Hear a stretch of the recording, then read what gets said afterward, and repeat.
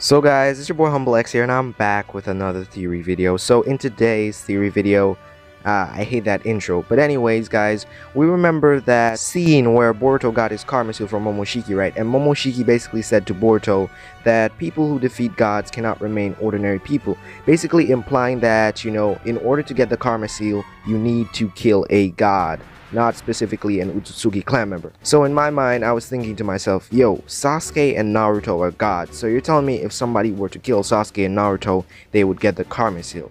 I don't know guys, but this was a pretty short video, so let me know your thoughts in the comments. Do you think that killing Naruto and Sasuke could possibly give somebody the karma seal? Because, I mean, they're gods, they're technically gods, so I mean, killing a god is what gives you the karma seal. So guys, as always, have a blessed day. It's been your boy Humble X. This has been a short theory video, and I'm out. Peace. Also guys, I will be talking about Boruto episode 76 later on today because I have an awesome theory. So subscribe if you haven't subscribed and turn on that notification bell so you can be notified when that video drops. Yeah, so I'm out.